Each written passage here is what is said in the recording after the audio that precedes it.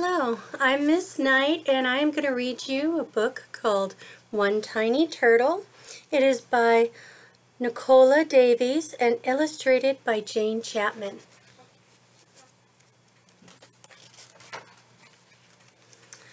Okay, before they start the story, they tell you about sea turtles.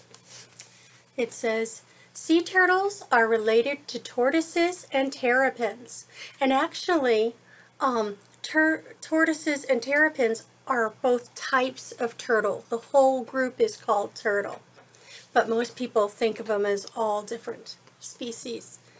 They are all reptiles. Sea turtles are great wanderers, traveling thousands of miles each year, often far from land. This makes them difficult to study, so scientists are only just beginning to find out about their mysterious lives. There are 7 species of sea turtles.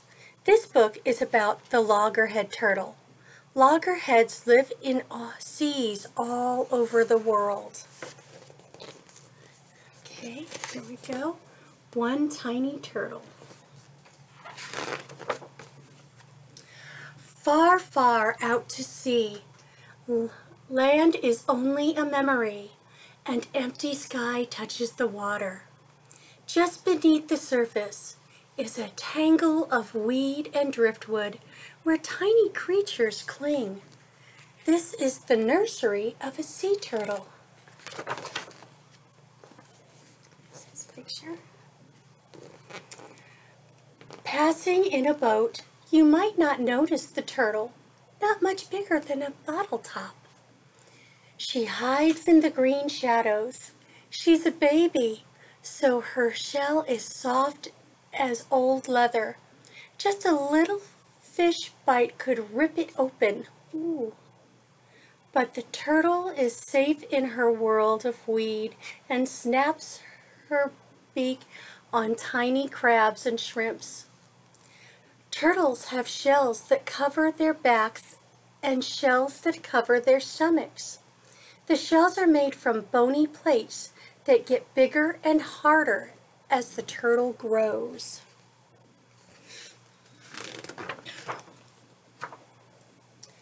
The turtle swims around, flapping her long front flippers like wings. She is flying underwater.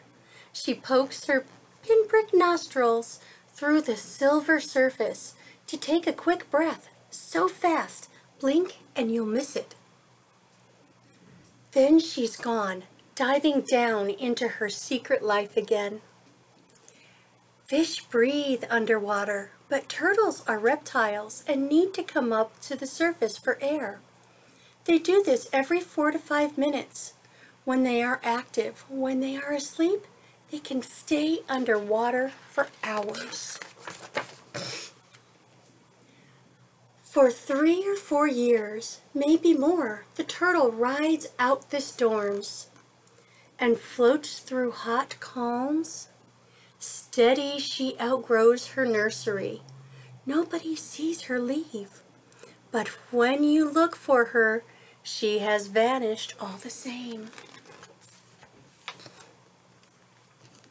A year or 2 later, she turns up close to land, bigger than a dinner plate now. She's not a fish snack anymore. Her shell is hard as armor. Her head is tough as a helmet. She's grown into her name, Loggerhead. She has come to eat crabs. Millions swim up from deep water to breed in the shallows. Their shells crack as easily as hen's eggs in her heavy jaws. But in a week, the feast is over and the loggerhead disappears again. Loggerhead wanders far and wide in search of food. In summer to cool seaweed jungles, where she finds juicy clams and shoals of shrimp. And in the winter, to turquoise lagoons, warm as a bath, where she can munch among corals. Loggerhead may travel thousands of miles, but she leaves no trace or tracks for you to follow. Only good luck will catch you a glimpse of her.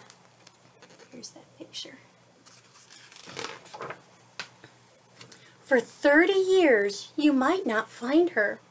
Then one summer night, she arrives on the beach where she was born. She's found her way here, sensing north and south like a compass needle, feeling the current and the warmth of the waves. She remembers the taste of the water and the sound of the surf. It's amazing that they can do that.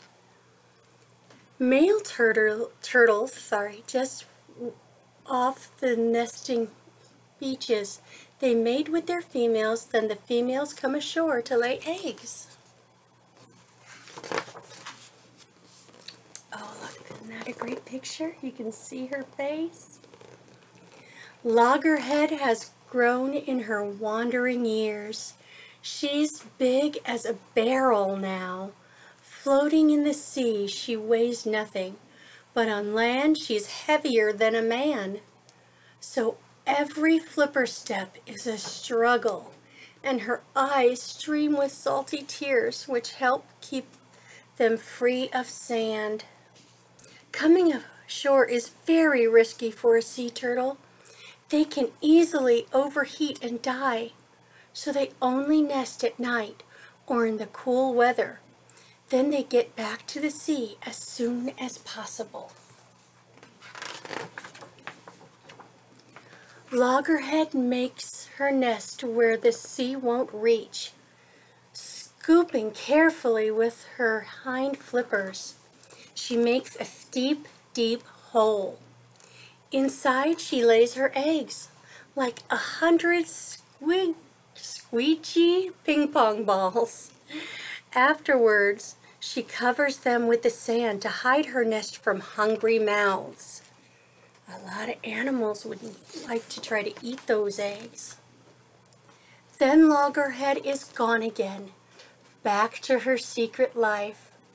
Left behind under the sand, her eggs stay deep and safe. Baby turtles grow inside. Females stay close to their nesting beach for several months. In that time, they usually make at least 4 nests, and sometimes as many as 10. And before the summer's over, they wriggle from their shells. Those are her babies.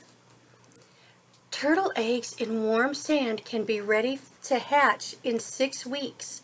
If the sand is cool, they can take 3 weeks longer. Get those babies. Above them on the beach, 100 eyes watch, on the lookout for a meal. So the hatchlings wait until night. Then they burst through the sand and skitter towards the sea. The horizon where the sea meets the sky tells baby turtles which way to turn to get to the water. But streetlights and buildings next to the beach can confuse them and make them go the wrong way. So there's a lot of dangers for those sea turtles. In the dark, claws and beaks and grabbing paws miss only one young turtle. One day she'll remember the beach and come back, just like her mom. But now she dives under the waves and swims and swims out into the arms of the ocean, far, far out to sea. Land becomes a memory, waiting to wake in the head of the little turtle. The end. Okay, so there's a lot of dangers for turtles. That's why sea turtles are endangered. A lot of animals like to eat them, and even humans, when they find a turtle, will try to mess around with it and sometimes injure them. So be careful when you see turtles, okay? I hope you like this book as much as I do. Bye-bye.